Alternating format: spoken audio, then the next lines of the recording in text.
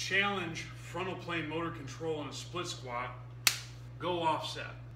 When I go on this side, the weight's going to try to pull me this way.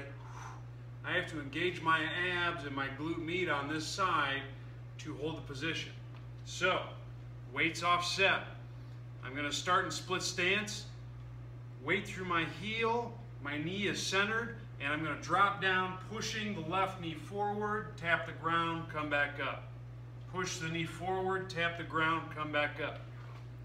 Side view, same thing, hips tucked, weights on this side. I'm going to push the knee forward, tap the ground, come up. Push the knee forward, tap the ground, come up.